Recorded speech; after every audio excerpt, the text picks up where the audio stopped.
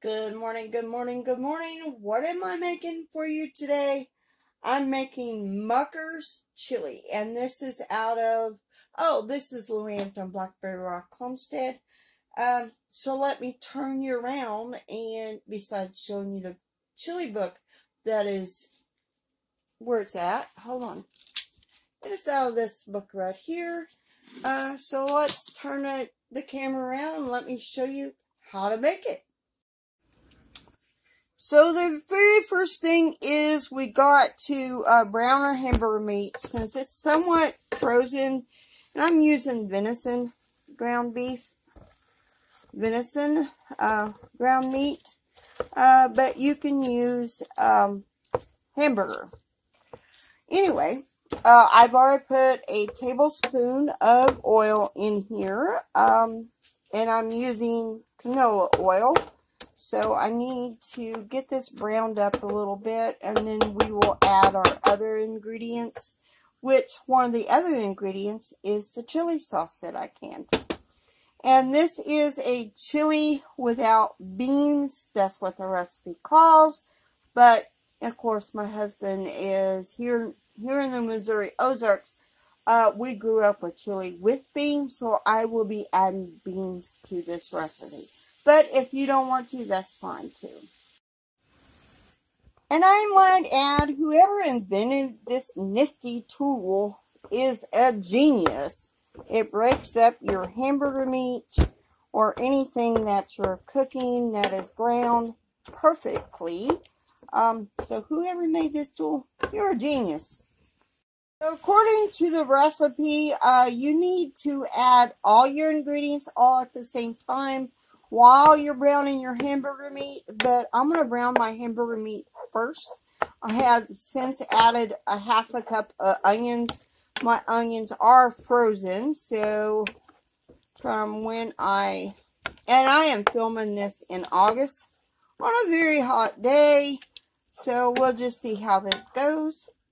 So let's get this all browned up, and then I will add the rest of the ingredients. So since it's somewhat halfway brown, I'm going to add my seasonings, which is 2 tablespoons of chili powder, half a teaspoon of cumin, and about the same amount of oregano. So we're going to add that, get that stirred in. Then I'm going to go get one more ingredient to get it measured out. Now we're going to be adding to this, besides I got to drain my beans, we're going to have black beans in here.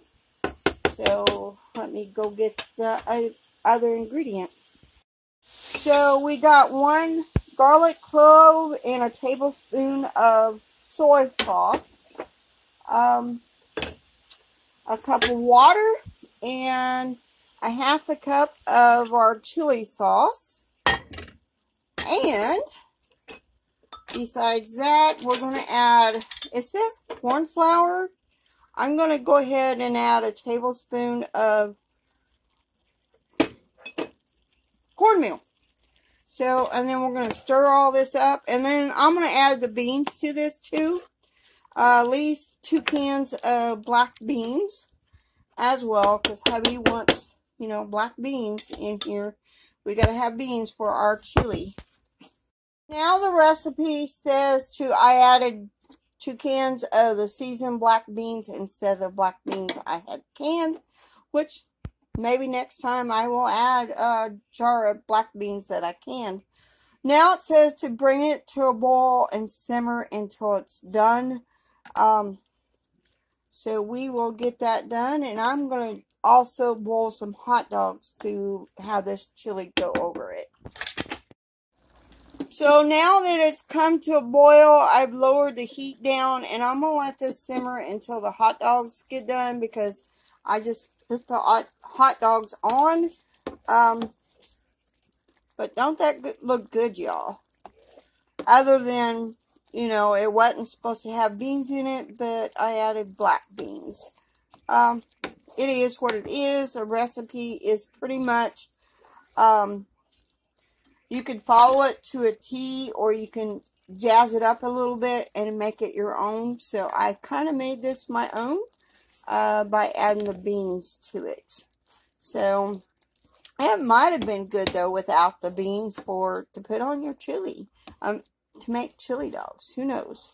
Anyway, so that is where we're at. I'm gonna put the lid on it, and I'm gonna let it simmer until the hot dogs get done.